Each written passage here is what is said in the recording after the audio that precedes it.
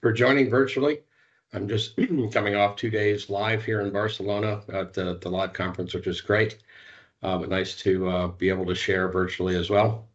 Yeah, so as Sarah mentioned, I'm based in Munich. Just a little bit more about me. I've been in HR for a long time. Actually, it seems like about 100 years, but it's been a long and fun journey through a lot of functional areas and a lot of leadership areas and different areas, different functions, different scopes. Had the pleasure of working on 3 different continents. I came here and actually moved into a strategic HR business partner role, and then moved through that function in a variety of different organizations of the company, and really learned a lot about, of course, the business leadership teams. And then about 6 years ago, I was asked to take on a couple of global teams. One of them was the global HR reporting team, and part of the mission there was to bring analytics into HR at Nokia. And that's when I have to say the fun really started.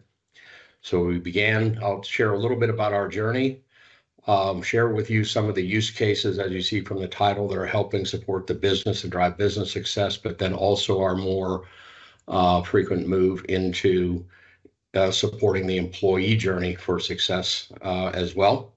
And these will be using a little more of our advanced analytics applications. So hopefully we'll give you some inspiration on the art of possible, and at the end, free to ask questions. We do a lot with metrics, all of us in the analytics space. I have one overarching metric for most things, and that's time well spent. So was it time well spent? And I will bring that metric back at the end of this session. All right, so let's get started. A little bit about Nokia. As you can see, we're quite large, approximately 90,000 employees, but we're very distributed over 130 countries of the globe. We are a network infrastructure provider, a cloud network provider. We're heavy in data. We do big data for a living. And we do not make cell phones anymore.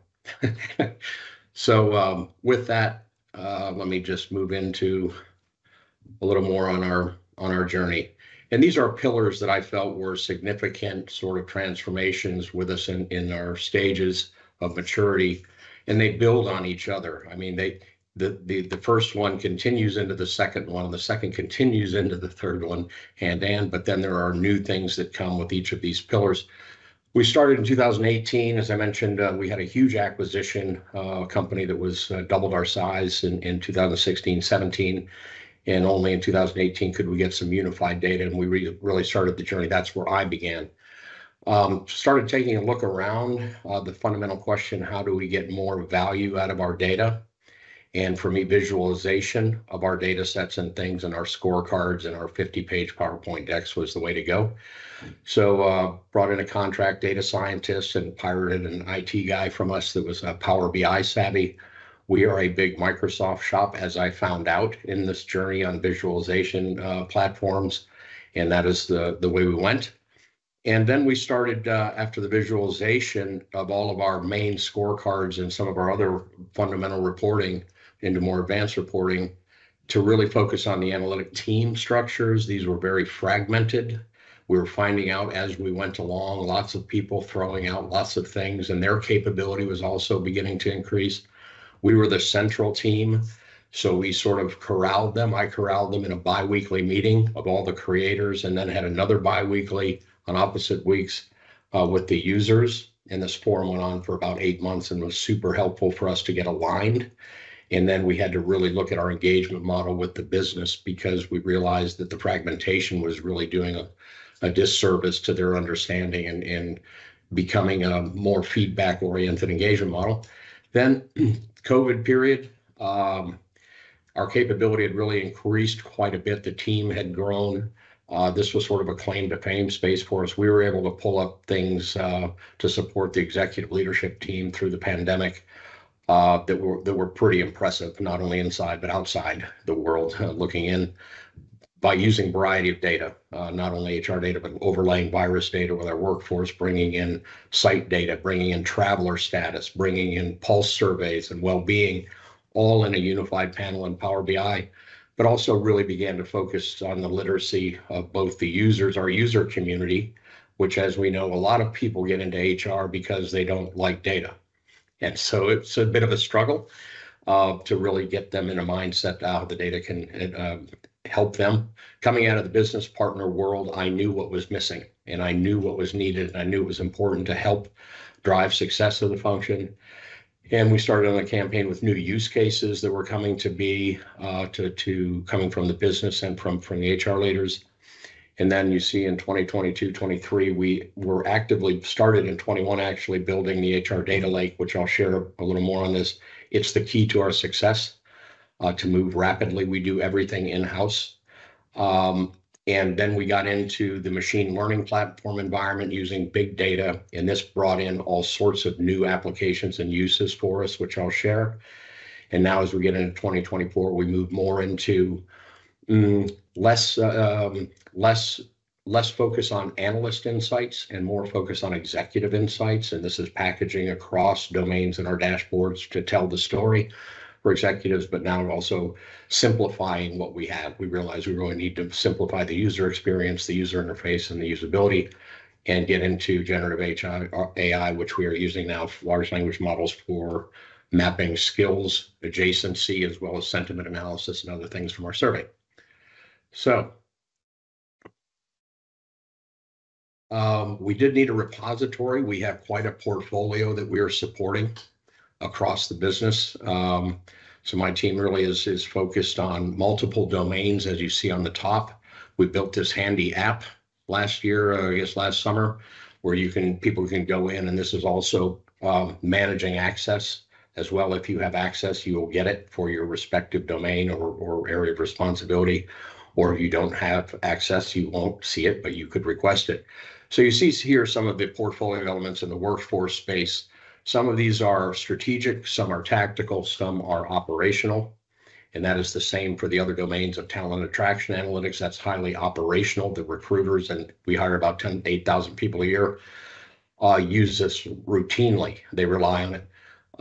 You see all of your learning, reporting and analytics, activity, consumption, competency assessment, reporting, all these sorts of things.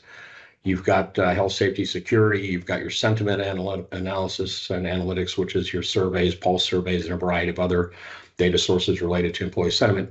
But you'll see here, I'll focus on some of the things in the workforce space, mainly in some of the more forecasting, predictive, and newer internal movement models that we have. And then take you into the employee experience side of things, where we really moved over this last year to support that. So it's a bit, simplified schematic, but it's understandable. This is really our key to success, and this is our integrated HR data platform in an Azure cloud-based data lake. And then that flows to an analytic services layer, and then your Power BI for user front end applications. And we are a big Power BI shop. I think Nokia is now the #5 user of Power BI in the world. I had one of my teammates ask, who do you think #1 is? And I said, probably Microsoft. But anyway, so you see here on the left hand, I don't want to spend too much time, but on the left-hand side here, we had, like a lot of big companies have, without an integrated HCM, have a lot of distributed data systems for different functions. We had core SAP on-premise. We had success factors for compensation and succession planning. We had Taleo for recruitment. We have Cornerstone for our learning management system. We have Qualtrics for surveys. We have WorkHuman for recognition and sales performance management and all these things. And these have now all been dropped in partnership with our HR IT group and our IT systems organization into this data lake, and we can pull seamlessly across it.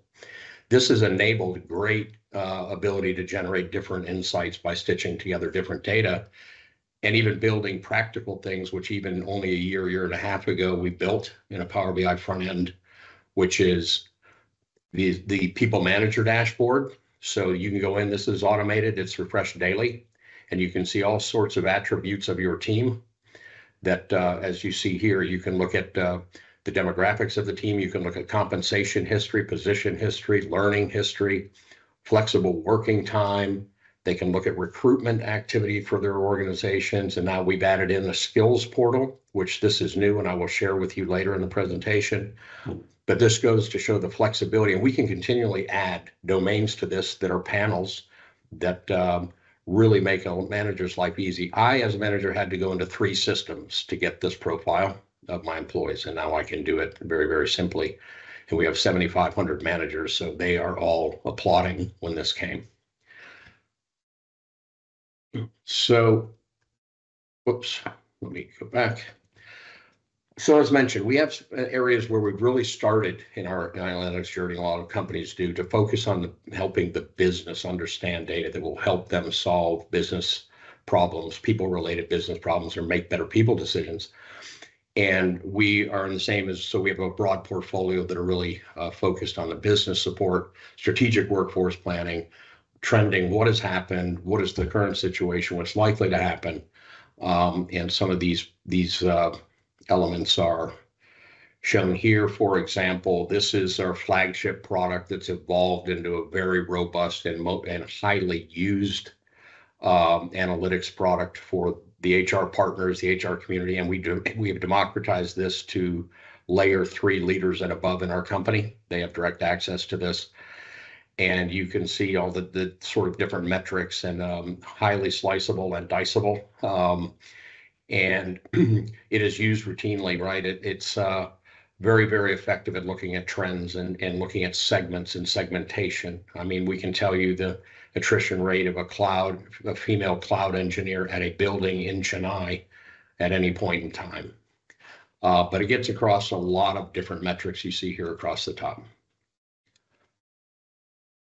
This one came out relatively new about a year ago. One of the team members, we really said, I know all the attributes of the people coming into the company and all the people leaving, but we have no idea who is moving inside the company. And I can tell you from a business partner standpoint or a talent management standpoint, nobody had any view of this. And we had lots of openings and lots of movement. So it was a bit complicated, but we built a way to see all the movement that's going on inside the company and why it's happening. Or is this involuntary due to mass reorgs, which Nokia seems to love, or is it voluntary movement, through the RR process, internal marketplace? Is it some system change or independent change? And then started getting into the attributes of the move. Are they promotions? Are they laterals? Are they same area, different areas and things? And then the attributes of the mover, which was very important, by gender or tenure or job grade performance and potential, and really looking in detail at the movement in the company. So again, a very valuable view that's really starting to get attraction with our talent management folks to say, is this in line with our talent strategy as we go forward? Also for headcount planning between business groups. A couple others here, you'll see the attrition prediction model. This has been evolved over the last couple of years, and it's really become quite robust to segment the risk by various segments of the population, looking at a lot of different factors, feeding into a machine learning model and a platform. We use NIME. I'll talk about that in a little bit as well. And it's factoring out the main influencers by segments of leavers and people that stayed versus people that left, and coming up with really the risk profile for people, and segmenting it by geographies and business groups and roles and gender and positions and salary ranges and all these things. And then aging diversity, we got into, said, hey, we really don't have a good way. We don't know why we haven't done it. We could always do it. To look at how many people are going to be leaving us with an aging workforce. We're an old company, 150 years. Not all our employees are 150 years, but we have pockets of aging. And we then started showing the insights of what was happening in between from now and 10 years out. What can you expect? You can slide 1, 2, 3, 4, 5, 10 years. And you can see pretty accurately who's going to be leaving due to retirements only in this particular view. But also the attributes that are going with those retirees, their functions, their tenure, their roles, their job grades, and the skills or competencies that are going with those. and then see the impact also on the workforces from a diverse age diversity perspective at large to know where we want to renew and how we can renew and really help support that view. Then we get into the people focus, which is really more supporting, looking at how we can use analytics to support the employee journeys and experience. We have a new HR strategy about a year and a half ago or more, a little over almost 2 years, I guess.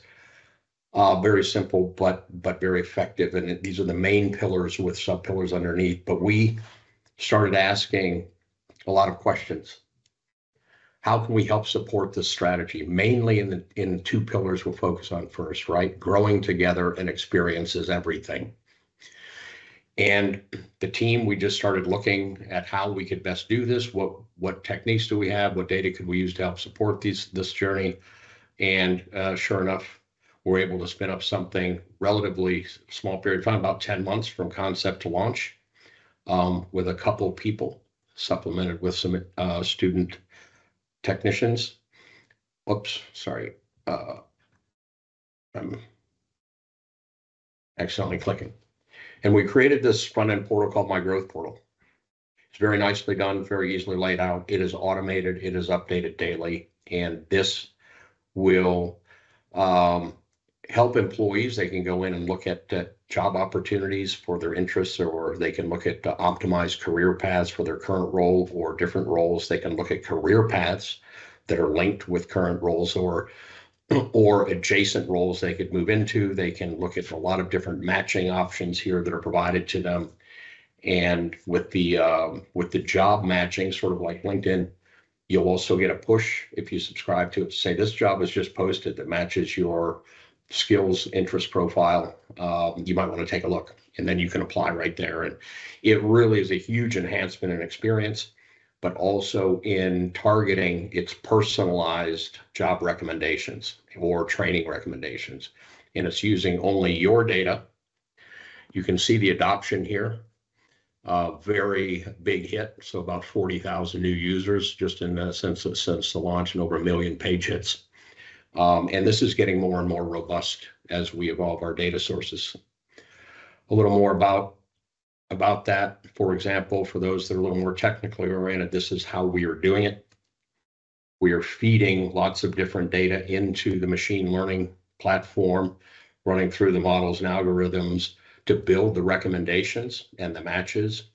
We are taking a common framework of competencies and our skills from all of the jobs you've ever held, from all of the training you've ever taken, from all of the jobs you've ever applied for, and using this as a starting profile, and taking the same mechanics and scraping all of the jobs that we have and all of the training that we have to parse out which training is most relevant to these particular competency developments and optimizing the path.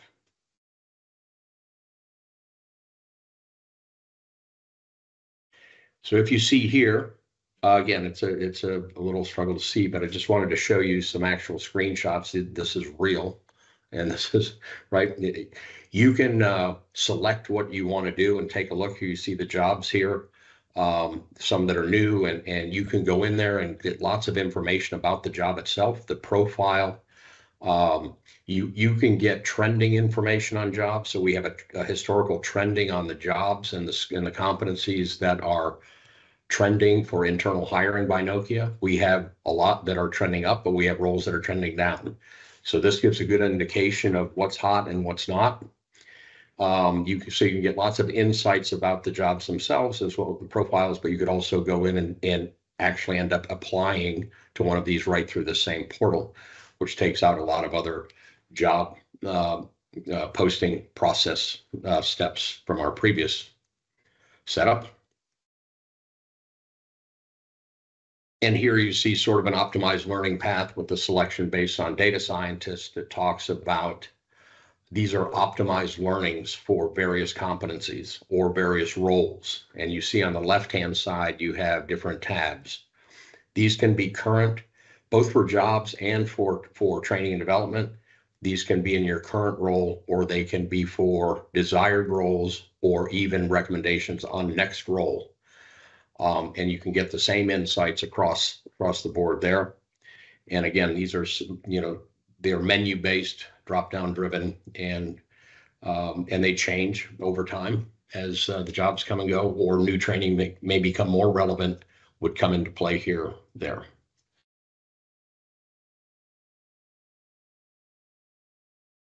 So you see this slide on the left, big survey, right? LinkedIn knows more about our employees than we do.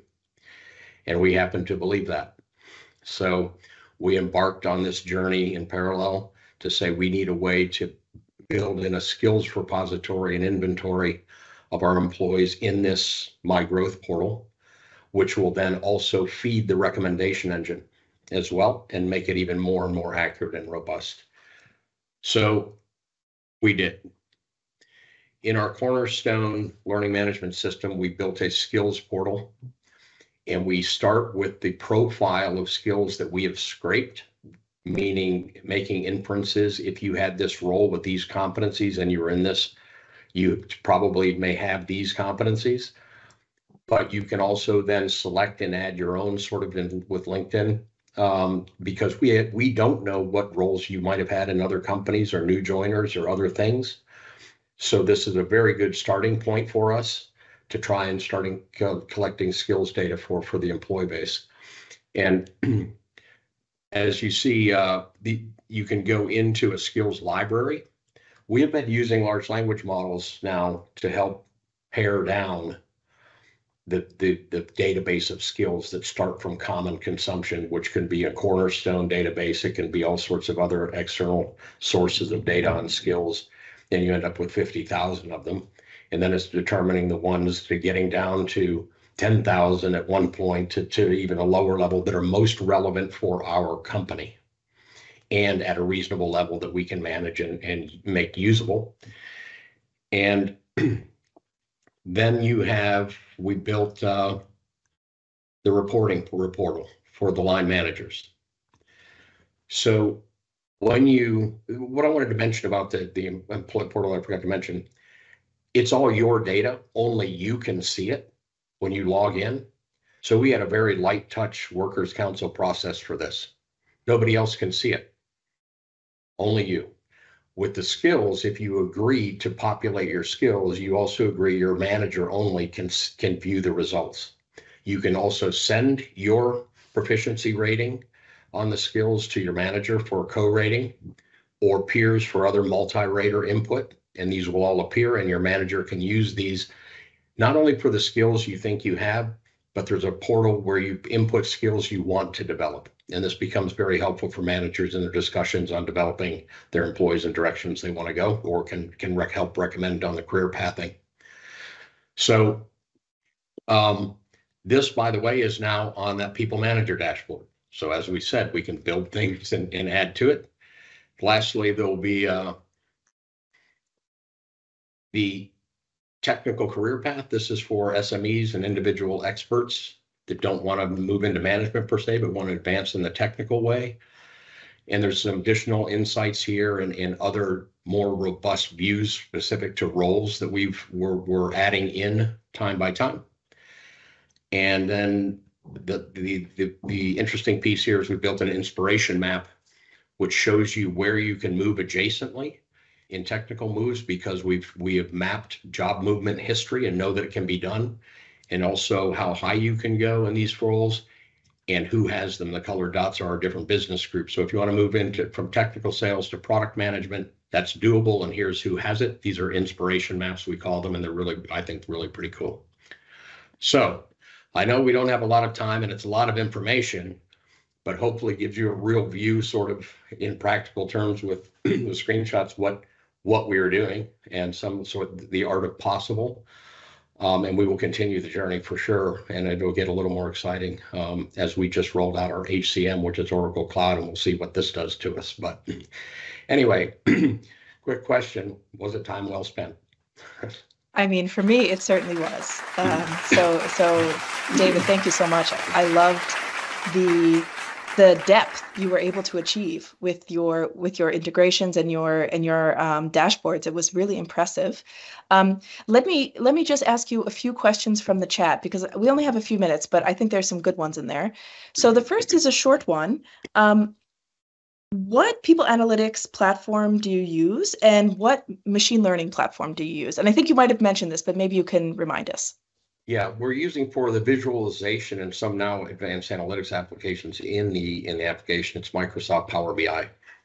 So this is the visualization platform, but also the data lake provisioning is an analytics layer that feeds up to us. And for the machine learning, we're using NIME, and we're using that instead of Microsoft, which has their machine learning platform, only because that platform was not ready as everything was rolling out in mass, and we didn't want to wait. So we started actually with a NIME platform, but may end up going to Microsoft. But for now, it's a NIME server environment. Got it. Great. Yeah. Maybe you could spell that for us in the chat afterwards. Yeah. And one last very quick question. So there was a few comments around data quality, and especially with such a large organization with perhaps many operating companies, how do you ensure data quality across the entire data lake? So, and it's key. I mean, it's pivotal, right? It's table stakes. I happened to inherit the group that was extremely adept at data reporting and almost data engineering quality, right? And they were very adept at running quality check scripts and snapshot compares and really looking for sources of errors and then correcting them quickly. We created a mechanism where we found all the data with the problems. We ran a big study over a 3 or 4 week period and collected all the problems. We found the owners. We found who created the problem, who's the data owner. If it's a compensation issue, somebody's hired in Hungary and they're paid in US dollars, this is a disconnect, right? Who owns the data set? It's the compensation people. So we got the data owners to fess up to their ownership. But what we then used is robotic process automation, so bots to data check this routinely in the background, and when there are routine fixes, it automatically fixes them. But we have a pretty strong quality gate that's done through automated scripting that's checking for this and really keeps the data really quite clean for us. Still, you have problems. I mean, there's a human input, and there's where you have to check. Yeah, I can imagine. Well, let me just say thank you so much for sharing your journey with us. I think it was very insightful and, for me, aspirational. So I want to thank you again for joining us. And actually, now we will transition on to our next speaker. All right. Hi, David. Thank you. So.